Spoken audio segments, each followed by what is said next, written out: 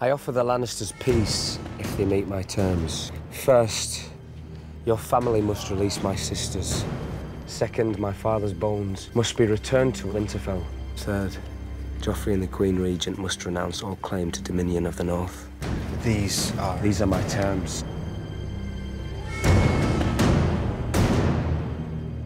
Robb's at a point where he knows that he's a king and he's really grown in confidence and he's his own man. He's proved to be a very capable leader, a very popular leader. Robb's one of the men. He's one of these soldiers and he's in it together with everyone. He's on the front lines with the men. He is so much part of them and he's proved himself. 5 Lannisters dead for every one of ours. He seems a very good tactician in terms of how to win battles. He's made some decisions that have been questioned, and most of the time he's been right and been very clever, and I think that's what's gained the respect of the men. King in the North. The consequences of every action are huge. You're fighting to overthrow a king, and yet you have no plan for what comes after. First we have to win the war. He's constantly been fighting and wading through difficulties at every corner.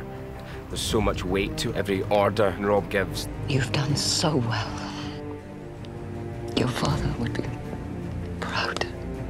Although his father's dead, I think a lot of him still lives on in Robb. You have inherited your father's responsibilities. I'm afraid they come at a cost.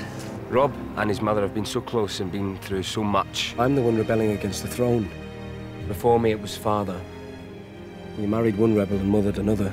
I mothered more than just rebels. But his relationship with his mother's starting to change quite dramatically.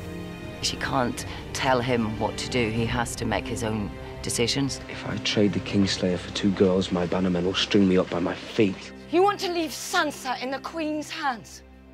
And are you?